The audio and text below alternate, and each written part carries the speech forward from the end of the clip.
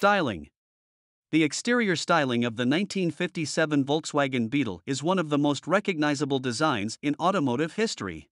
The front of the VW Beetle was dominated by the large, round headlights and the distinctive VW logo. The rounded hood and fenders, along with the sloping windshield, gave the car a smooth and aerodynamic appearance.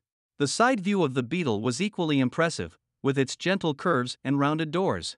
The rear of the 1957 VW Beetle was perhaps its most distinctive feature, with its slanted deck and small, oval taillights.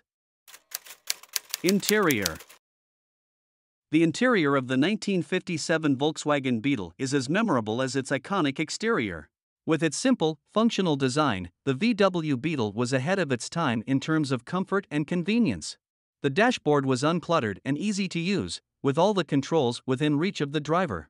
The seats were comfortable and spacious and surprisingly large for a compact car, with seating for 4 adults. With its functional and stylish interior, the 1957 VW Beetle was a true masterpiece of German engineering. History and origins. In the 1930s, Hitler had a vision for Germany to become a major industrial power, and part of that vision included the development of a car for the masses. He believed that every German family should have access to a car, and he tasked Ferdinand Porsche with designing a vehicle that was affordable, efficient, and easy to operate. This was the origin of the Volkswagen Beetle. The first Beetle was produced in 1938 and quickly became popular in Germany and around the world. Its simple yet innovative design, combined with its affordability, made it an instant classic.